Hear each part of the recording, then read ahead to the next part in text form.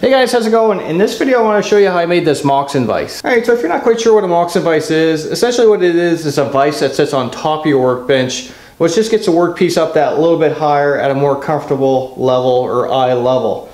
So it works by just simply opening up the vise, sliding your workpiece in,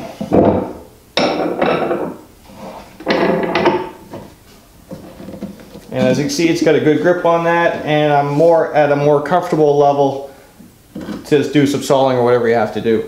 So as you can imagine, there's a ton of different versions of this on the internet. There's some with like a long bench top like this one here, but there's others with just have the jaws of the vise and a spot to clamp it to your bench. The other thing that there's a ton of options for is hardware. So I want to take a second and talk about hardware before we get into this. Hardware is the hard part because it can get really expensive, especially if you buy a kit.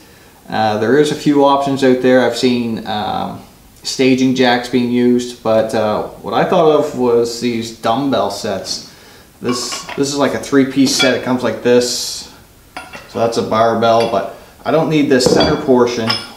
What I'm interested in is this Acme thread. This is actually a 1-inch solid rod, and it's got this really nice loose fitting Acme thread, so it spins nice and fast. And so it comes with the nut as well as the bar, and it was $45 brand new. I know you can get this stuff used if you look though. So once you have the style of vise you want to make and the hardware picked out, the next thing you got to decide is material. Now obviously the best material would be used is just hardwood through the whole thing, but a lot of us can't afford that, including myself, so I'm using construction grade material for the top. The vise material, I did use hardwood. It was just hardwood I had in the shop, but I do think it's important for the vise to be hardwood because it just takes so much abuse. The softwood probably won't last that long. To get started on this project, I ripped two 2x10s into 6 3-inch strips.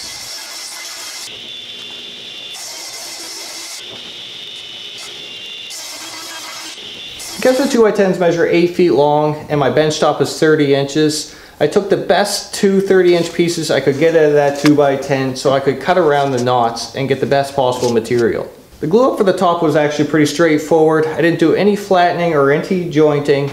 I just took 6 boards and glued those together, and then I glued 6 more boards together, and then I took those 2 sections and glued them together, and that's what made up my bench top.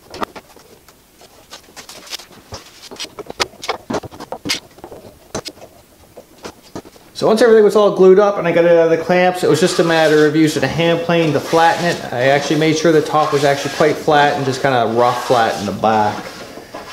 Then before I put any legs on it, I drilled the holes in the drill press for the dog holes. And I could flip it around and run 2 dados down it. One on either side, what kind of gives a home for the threaded rods. After that, I just glued the 2 bottom legs on, which was the same thickness as the top. And that's essentially the bench top portion complete, and it was just a matter of getting the vise built. The vise construction is actually quite simple. I am using 2 different materials, and that's just because what I had a piece of 8/4 oak, which I wanted a nice thick piece for the movable jaw, and I had a piece of 4/4 maple for the fixed jaw, which I think is fine because it's got the support of the bench behind it. Construction is pretty simple. All I did is cut my maple piece 6 inches longer than the bench top, which allowed a little bit of space for my clamps on either side to clamp it to a bench. And then I laid out where the holes needed to go for the threaded rod. I first countersunk those holes for the flange what is on the threaded rod, and then drilled my through hole. Once I had all my holes drilled, then I could go ahead and glue my maple piece to the bench top.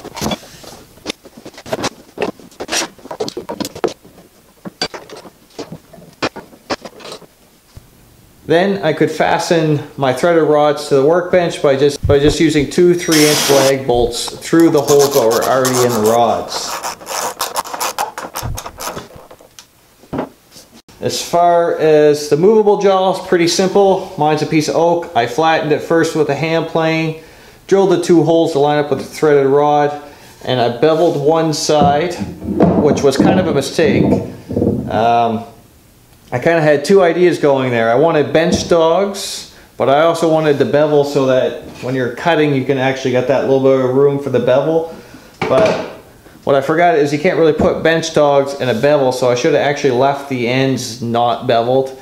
But a simple fix was to drill the dog holes on the back side. The only thing I got into with mine is I actually had to glue a strip onto the bottom just to get it up high enough, but now I can use my dog holes here. Alright, so that's pretty well the construction of this workbench. What really sparked the idea was my last video. I used a lot of hand tools, and I found using the vise what's at the end of my bench, I was just crouched over quite a bit, and it was actually pretty hard on my back. So I'm looking forward to having this in the shop. I'm going to probably keep it permanently over on my bench over here, but I do want to keep it mobile that I can bring it to this bench if I want to.